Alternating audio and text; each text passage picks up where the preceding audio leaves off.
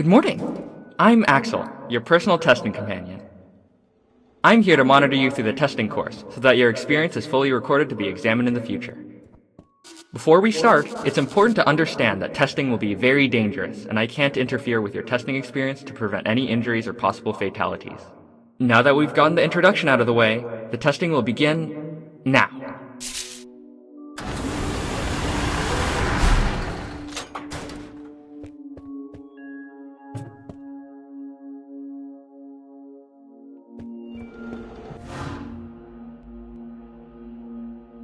Tunnels can be pretty hard to latch onto, but you'll get the hang of it.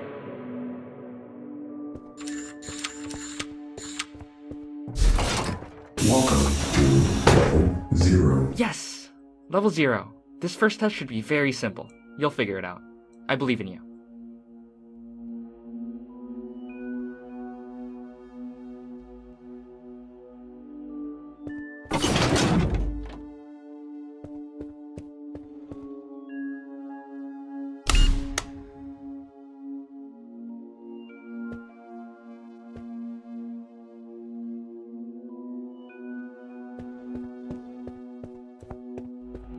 Yay! I knew you'd be able to do it. Most subjects experience overexhaustion from testing as hard as you just did, so here we have one of many rest areas designed for your health. Feel free to take a nap or something. I won't watch.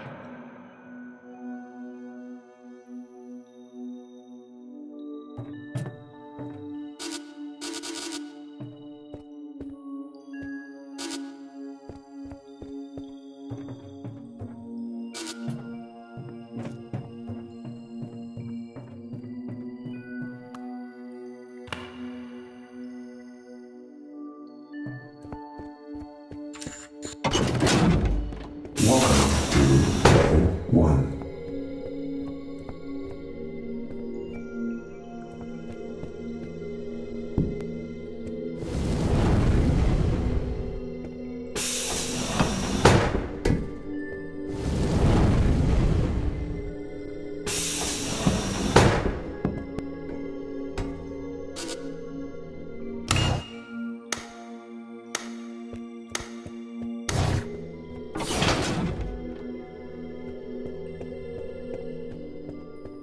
Another test done.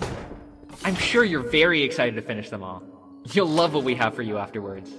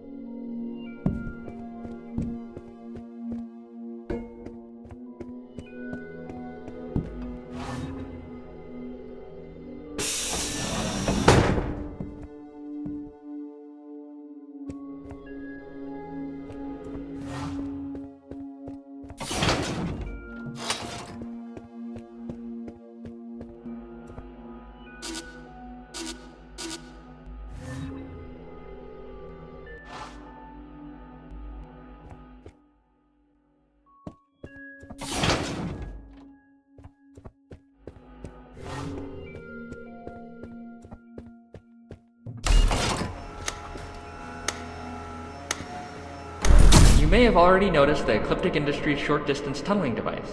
It's required to continue on to the next tests. Most subjects may fear the Ecliptic tunneling device. However, it is completely safe, as long as you use it safely. I'll...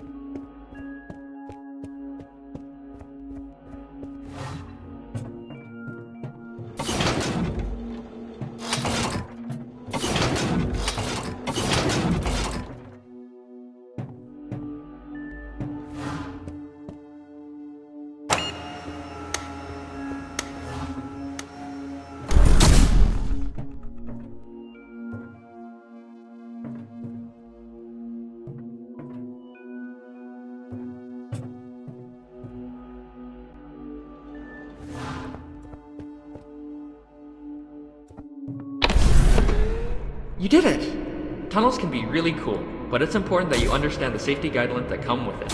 I'll read them as we continue on for the rest of the test. Rule 1. You cannot place tunnels on metallic surfaces. Metals tend to repel tunnel technology.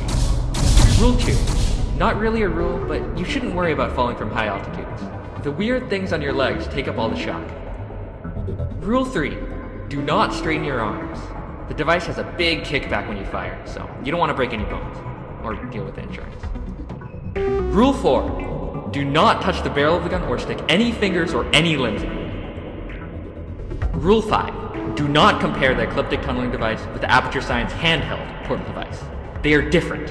Very different. Don't even think about it. Rule 6. These rules are important. Don't forget them. Rule 7. The device is not waterproof. Contact with water could cause a dangerous malfunction, opening a dimensional hole into a different time. This hasn't been scientifically proven, but it's safe to assume.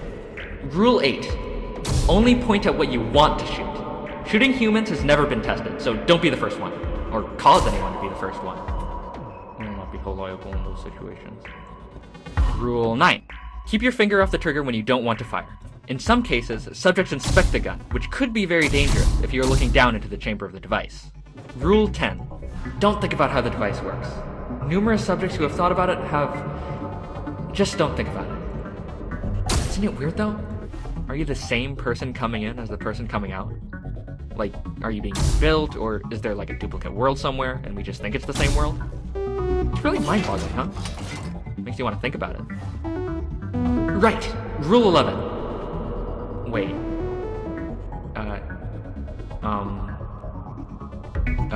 Sorry, just give me a minute.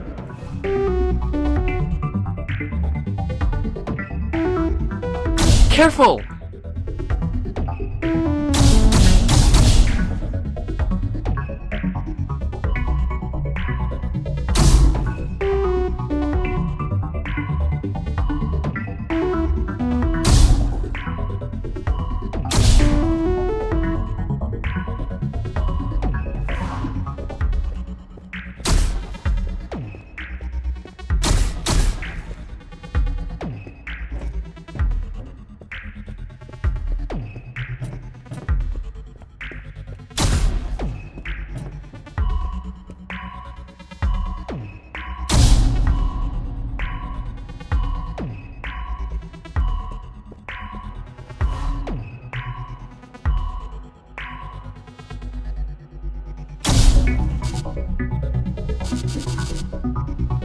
Right.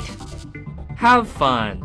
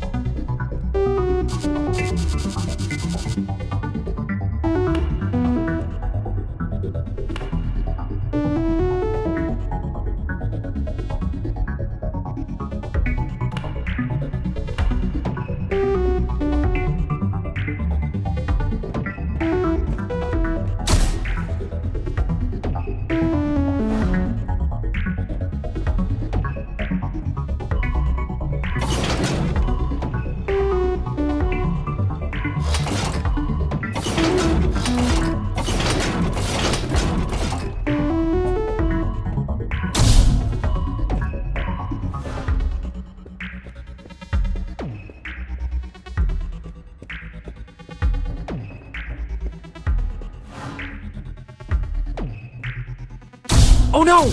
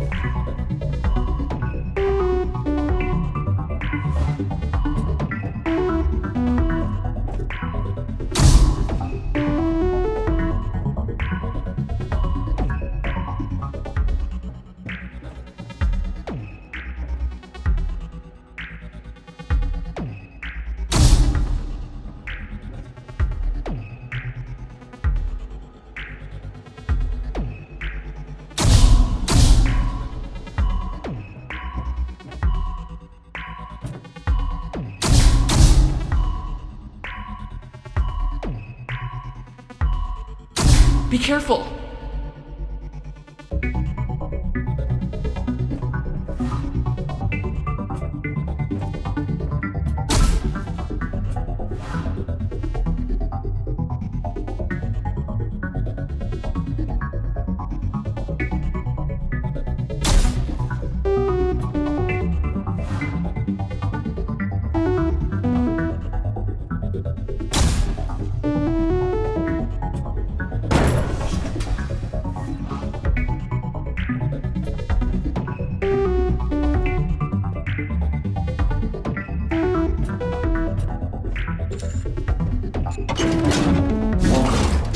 Level 2.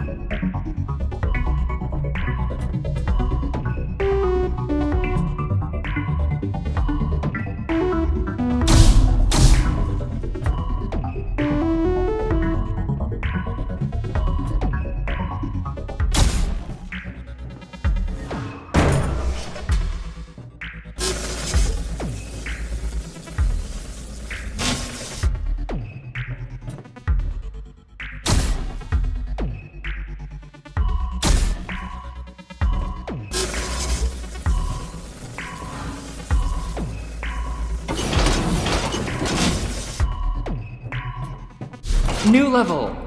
Don't be intimidated by the size of the room. Velocity, or speed, is constant between two tunnels.